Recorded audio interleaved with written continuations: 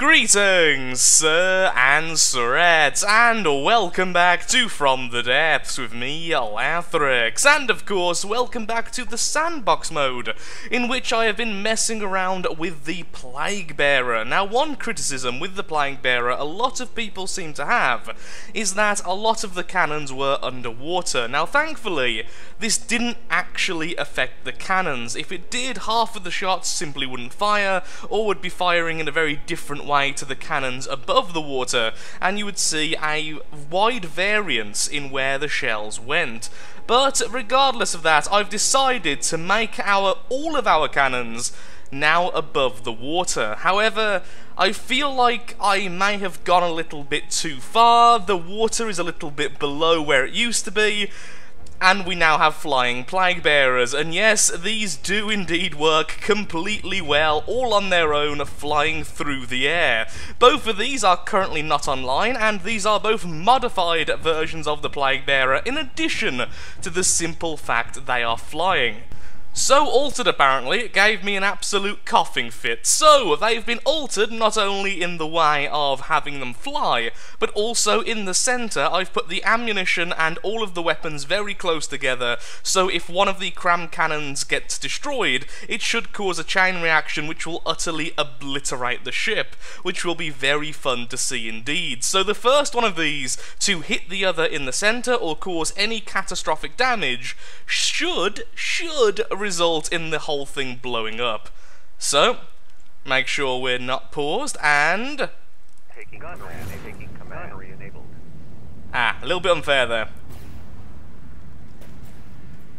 Okay, here comes the volley from the enemy, missing quite badly, in fact. Okay, I can see the problem here. So, because we are doing this on the land campaign sandbox mode, it didn't have maximum on this setting here, the detection accuracy, whereas in the nightmare mode, it does actually have it all the way to ×1, because a lot of the enemy designs simply don't have detection equipment, because that would have made designing them a lot more difficult. So, of course, because of that, I didn't build the Plague Bearer with detection systems, because there was no point in it, at least in that campaign. Now they should be able to see each other. There we go.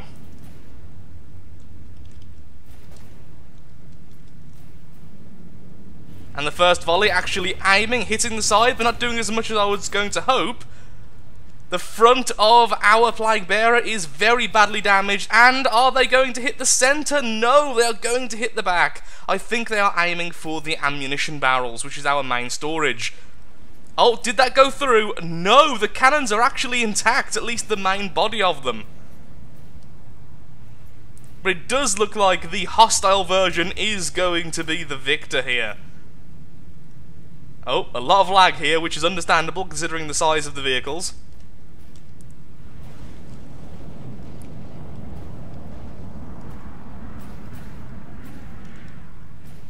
Wow, they are lasting way longer than expected.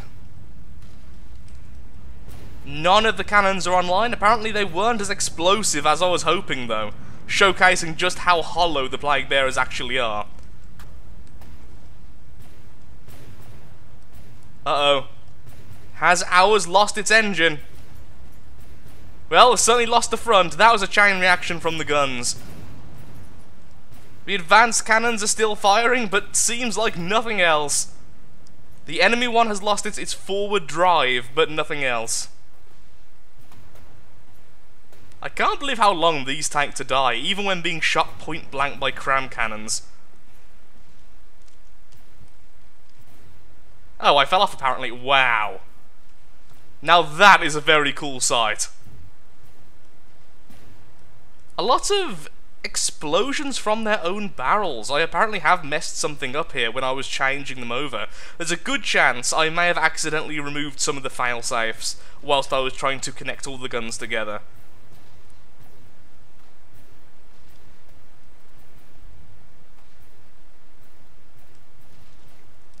That is being held together by that little slither of metal and wood and nothing else.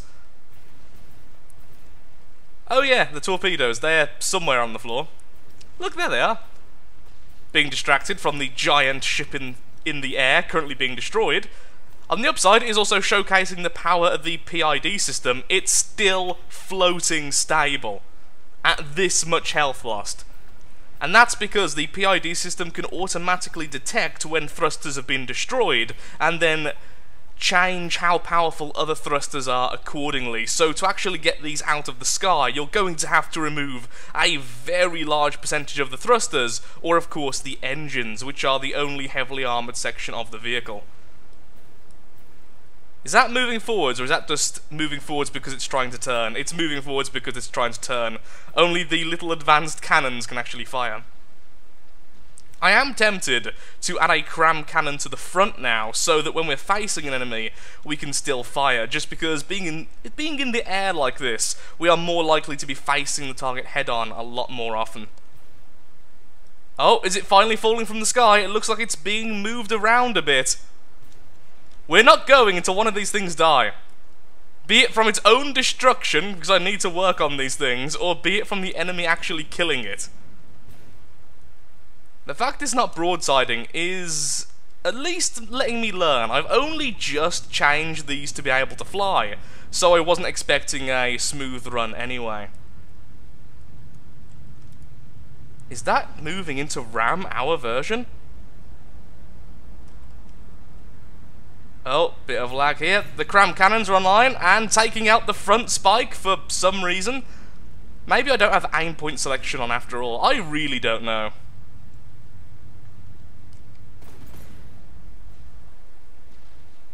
Okay, that's definitely going to make it fall, because I just saw all of the roll thrusters get destroyed.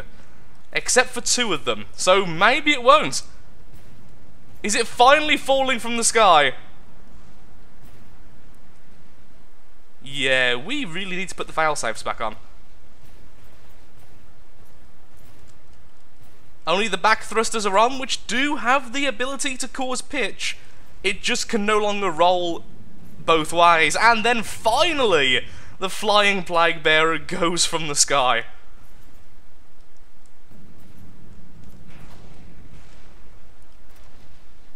Well, we found a lot of problems, so I'll fix those before we get back into the campaign, and with that, and as the allied plague bearer finally gets eradicated, I'm now going to jump back over into the campaign and show the enemy the flying plague bearer.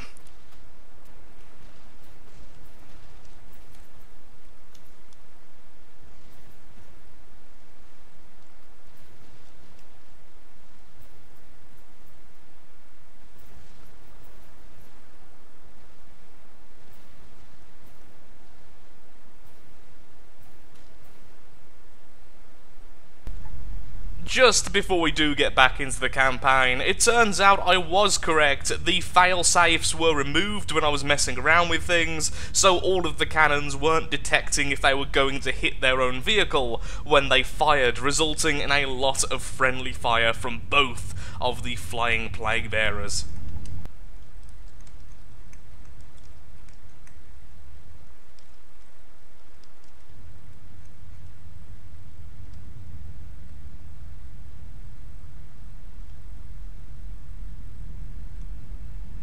Okay, that looks pretty cool. I wasn't too certain about using the smoke generators, but that does look fairly awesome, although it doesn't quite obscure the keel as much as I would like it to. Now, of course, we can remove the keel, because that was being useful in the water, considering our entire ship simply floats naturally, since it's completely made out of wood, but it looks just very ship-like still. I think removing the bottom section would make the whole thing look a little bit less natural, so I will be leaving that in.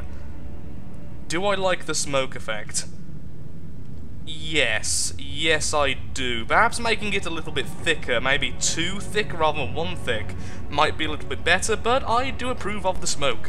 Hello, little Nurgles Rot. Would you like to be able to fly as well? Because people have been asking me how do I actually get the weird creations I've made to fly around, so let's do some very, very quick and very silly engineering on this thing. Okay, this looks like a good space. It's got the AI. It's our most protected section with a metal exoskeleton. So, where is the thing I'm after? Control, we are going with the PID, as always. We're going to have 3 of them. One will be set for pitch, one will be set for altitude, and one will be set for rolling. There we are. Put mirror mode on. Let's get this thing out of the water so I can see what I'm actually doing here. Now, I'm not going to bother to put these on the inside because, honestly speaking, I'm remarkably lazy, and this is going to be only for this singular Nurgle's Rot to make it a more effective harvester. There is the centre of mass, and it's between two blocks, as always. No, it's not. That's fantastic for me. Put that there. Now, the Nurgle's Rot should be pretty light if you remove this lead keel at the bottom, which is absolutely hideous, I may add. So let's remove this. This will remove a load of weight, and then I think just 4 thrusters will get the job done. We should put some thrusters on the top as well, which makes it a lot more balanced, especially if it takes a lot of damage on one side. But once again, we are doing this as quickly as possible just to showcase how this actually works. The only concern I do have is we have very limited engine power, so I'm going to remove the propellers so they don't constantly turn on during flight. I haven't done this with the Plague Bearer because I kind of like seeing it just think and pretend that it's still in the water. That makes me happy. Centre of mass is where now? Is that between 2 blocks, or is that... Yeah, it's between 2 blocks. That's okay. The PID system should deal with that okay-ish. There we are. So that's how I want that to be. Back to the main room. This isn't the main room. These are the cannons, and those are the batteries. Where's the main room? It's difficult sometimes. Okay, let's just do this. Whee! Okay, for altitude, I would like it to get to 60, and we're probably going to need to put quite a bit of force into this.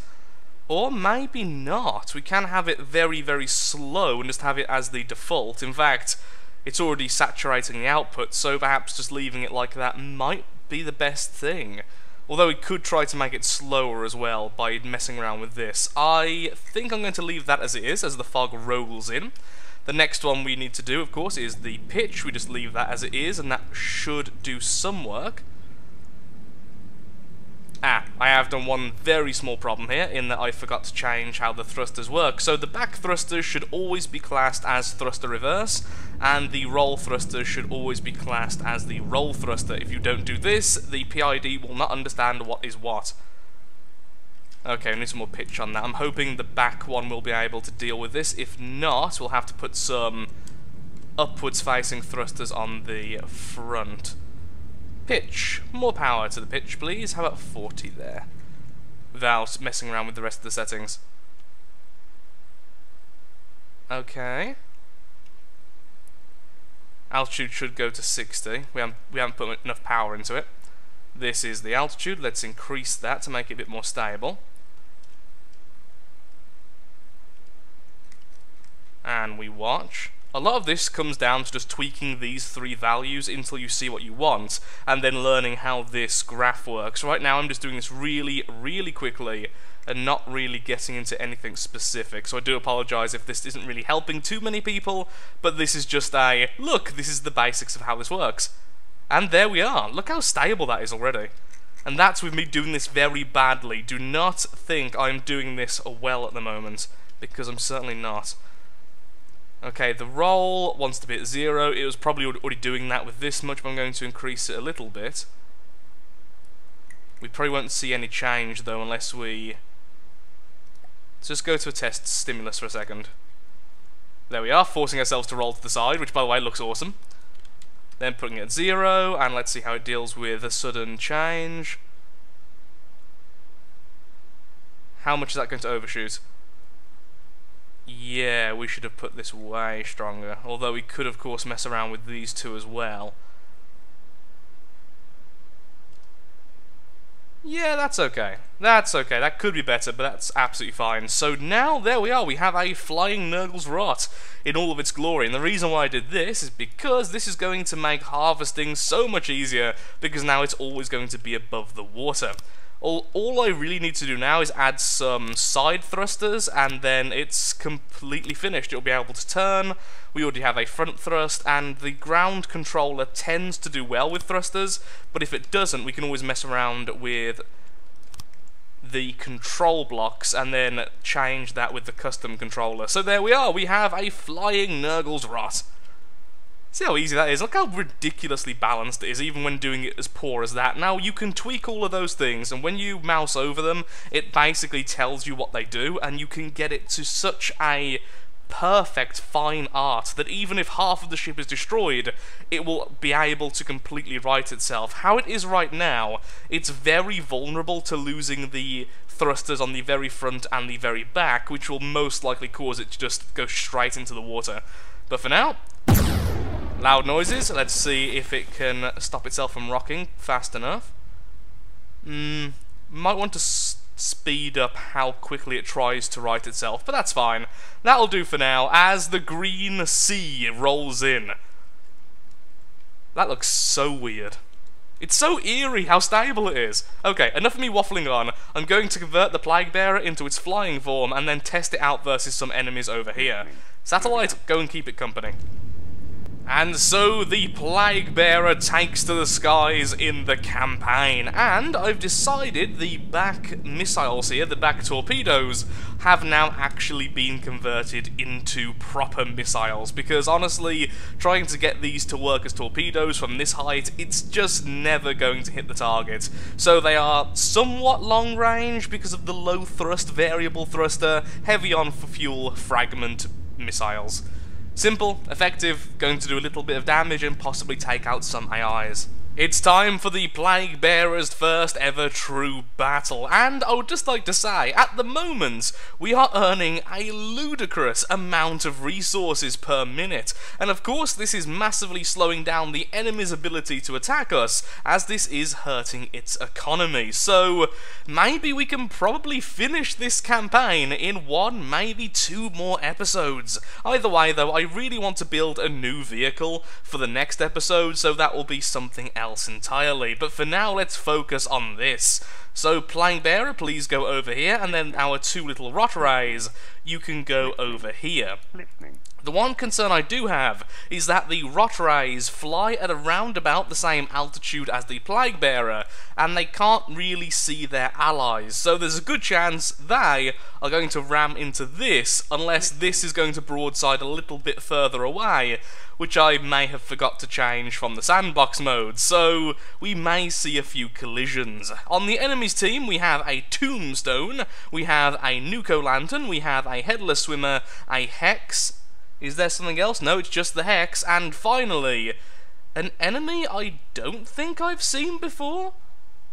That's really expensive for its volume, but I don't think that is an enemy we've seen before, so hopefully we will get to see something brand new. And I'm going to put this as far as possible here, just to make sure that there's a small chance the nuke will ram into the Tombstone. It's time for the very first true test of the Plague Bearer. Now sadly, even with the failsafe and everything I can put into place, with the weapons set up as they are, which is definitely not suited for firing downwards, sometimes the cannons will hit each other. The reason being, the cannon will fire, the shell will start moving, and then the other barrel will move into the way. There's no way for the game to really detect that's going to happen until it happens, so occasionally we will see explosions from the Plague Bearer from its own weapons. Now there are ways to fix this with firing limitations among different things, but that would make it so it's not quite the same ship, and I would have to do some basic changes to the guns themselves, which I'm not really happy to do. Anyway, on the enemy team we have the Ghost Pirate ship, the Bone Zone, the Pumpkin Chunkin, and finally we have the Nuco Lantern. Let's see how it does. Okay, going to pause time just for a second because I don't think the rot rays are online. Now they are. You should be in combat. And battle commences! Our new missiles are already firing, and there goes the volley! If that hits, which it probably won't because it started turning after it was fired, that will do so much damage. Oh, will it clip the back? No, sadly not. The flak is hitting the Nuco Lantern and has successfully defended against it. Fantastic. Our missiles are going towards the huge enemy pumpkin and are doing a little bit, although with how heavy the armor is, I can't imagine too much. The broadside, however, just took off the face of the enemy. Uh-oh. Incoming problems. The enemy ghost ship is getting really close. Oh, will it actually end up ramming us? Well, it definitely hit us with its cannon, but no! Just about skimming to the side, although that did cause a lot of movement on the ship.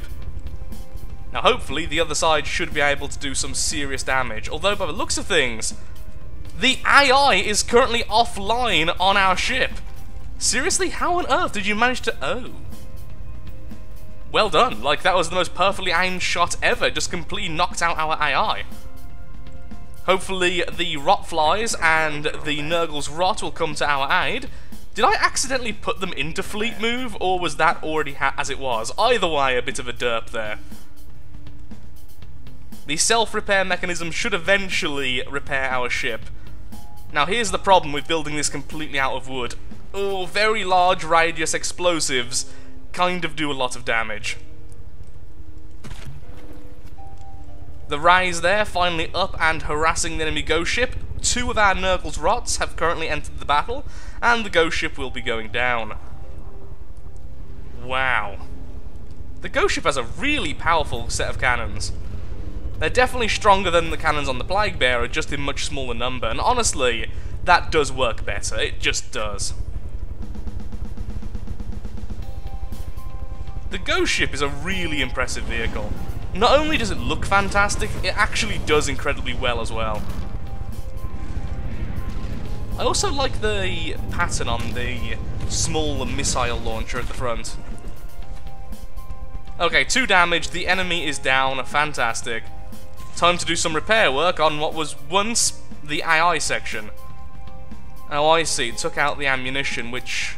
No, that shouldn't have took out the AI as well. It must have been the second shot. The first shot destroyed the ammo, the second shot then went into the same location and finished off the AI. So the Plague Bearer is just going to float there in really eerie stillness. The enemy bone zone is here with its really annoying advanced cannons. Hopefully they can be taken out before they remove the ammunition again. Nope, never mind, ammunition has already been removed again. I should also move the ammunition up, because it's at the bottom, which was originally a good place, being that it's meant to be in the water, but now we're above the water, the ammunition is in the most vulnerable place possible. And so our little Nurgle's rots are here to save the day, in their cheap glory. To be honest, for their cost, the Nurgle's rots are very good, because they are really cheap. And now I think about it, we could actually spawn in the hovercraft from the land campaign. That would work here. Well, actually, now I've said that, I think what we're going to do is make a very close to the water hovercraft in the next episode. That will be the next vehicle we create. So, we've learned something then. The Plague Bearer really needs to have some work done to the back because it's more vulnerable than ever. Oh, look at it trying to spin. But, on the upside, it has managed to stay airborne, even with 2 of the back thrusters completely eradicated. Just for a bit of silliness, here we are with our newest hovercraft from the Ashes of the Empire campaign. Now, this is now, as of recording this, technically an outdated model. I have made a brand new version of this with a lot of changes in terms of thrust, armor, and the weaponry. But that will be revealed when we actually go back to the land campaign. So here we are, with our hovercraft, very weirdly placed in this campaign. What I really should do is make them look a little bit more nurgly, give them a green paint scheme, and do stuff like that. And I am very tempted, and I may do that for the next episode. Although, I very well may just make a brand new hovercraft in the Halloween theme, now that it's the middle of November.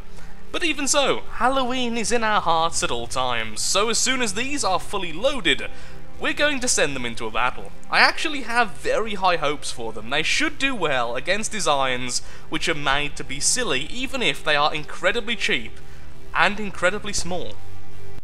Okay, so as soon as that last clip finished, we are instantly under attack by a single hex. I feel like this campaign's ability to spawn in enemies is a little bit off. What I think's happened is that this hex is a minor force from the portal up here, which was simply going down here to reinforce one of the tiles, because it seems a little bit off only having a single vehicle, and that's the only occasion I can really think of that happening, so I guess let's kill the single hex.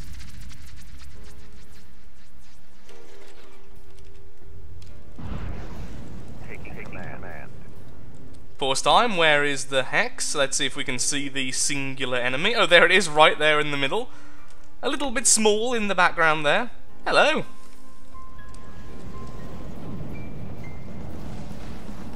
Oh, it would have been so nice if one of those cram cannons hit, but missiles and flak weapons all focusing on one target, and down it goes.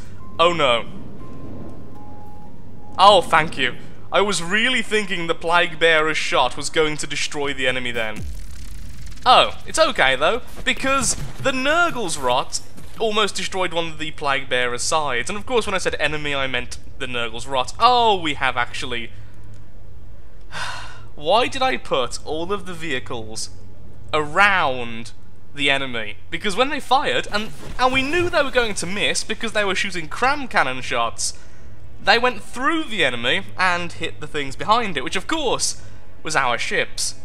And then I completely messed up what I was trying to say because I was so distracted by everything going on. What I was meant to say was, I was scared that the Plague Bearer was going to completely eradicate all of our ships, including the Nurgle's Rots.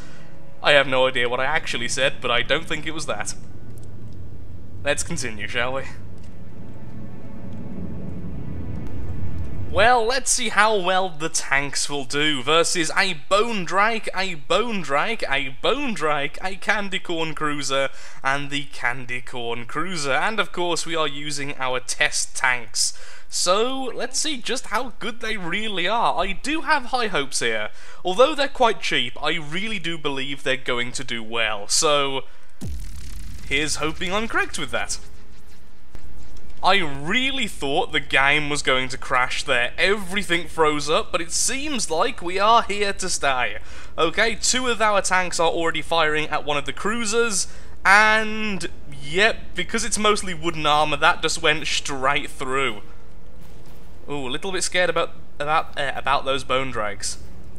Speaking like my strong point there, and one of them destroying the other. 2 of the bone drakes there going after this tank. Thankfully they are a little bit slow and the tanks are very, very fast. Or at least quick for what they are.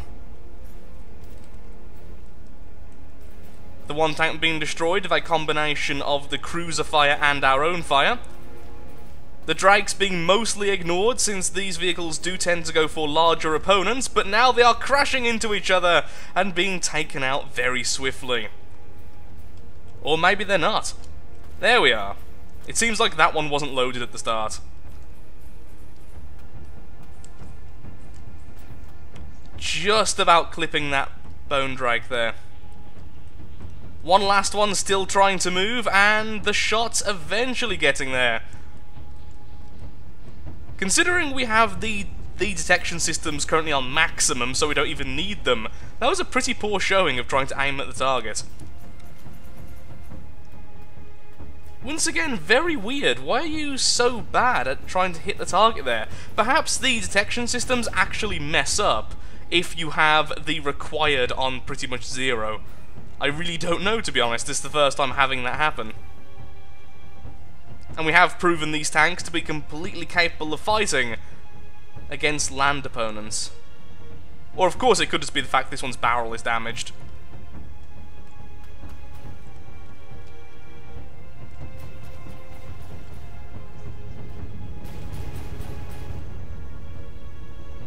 Very proud of those cannons. A little bit disheartened by the display, to be perfectly honest. They derped up a lot more than I've seen ever before, but it seems like this is a cursed campaign where things like that seem to happen quite a lot. Either way though, a very decisive victory for the hover tanks, and showcasing that frag shells are really, really underrated. And with that though, I am actually going to call the episode, so thank you so much for watching. If you have enjoyed, then of course, likes, favourites, shares, comments, all that good stuff helps out me, helps out the channel, and most importantly, shows that From the Depths is a series you wish to see continued in the future.